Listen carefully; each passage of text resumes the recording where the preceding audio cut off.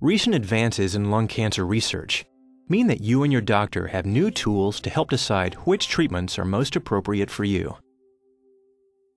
When you were told you had lung cancer, you probably had many questions, such as, what steps should I take next?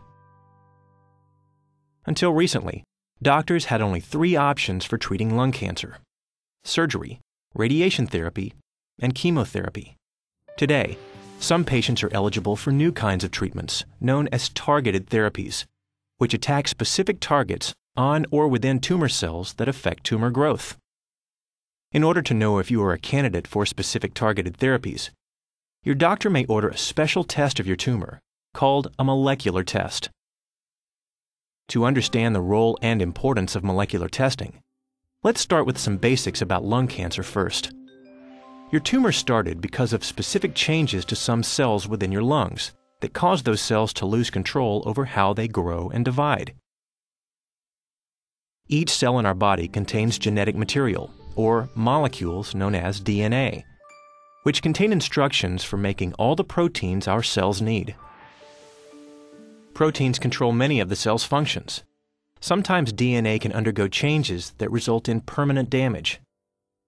These changes are called genetic mutations or alterations, and they can affect the proteins that are responsible for normal cell growth and division. The genetic mutations in lung cancer are only present in the tumor and are not thought to be inherited or passed from one generation to the next.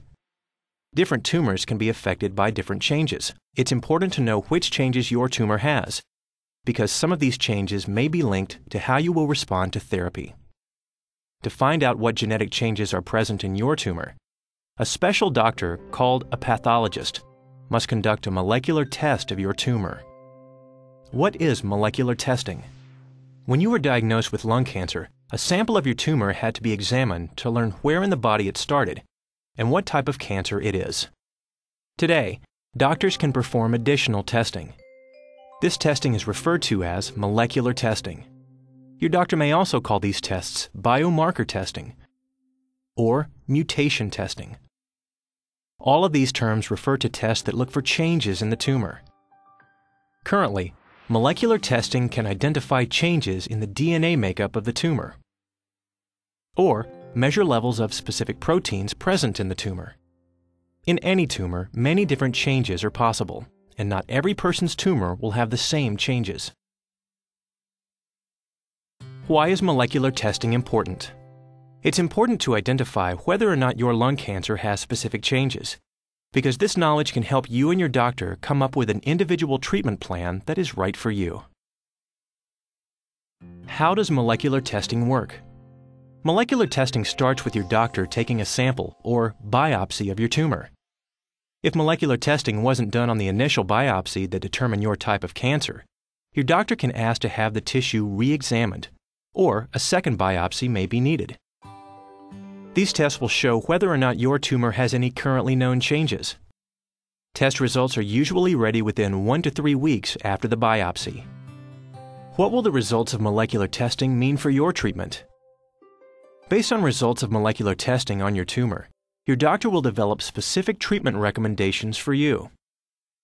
If available therapies are not an option based on your results, you may qualify for a clinical trial testing treatments targeting the specific changes within your tumor. To find a clinical trial, speak with your doctor or go to clinicaltrials.gov. Even if your tumor does not have known characteristics that can be matched to a targeted therapy, molecular testing can still help you and your doctor decide on the most appropriate treatment for your cancer. Knowledge is power. Power to make informed decisions about your care. Talk with your doctor to see if molecular tumor testing is right for you.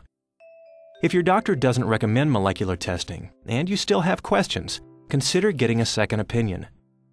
To learn more about lung cancer and molecular testing, go to these websites.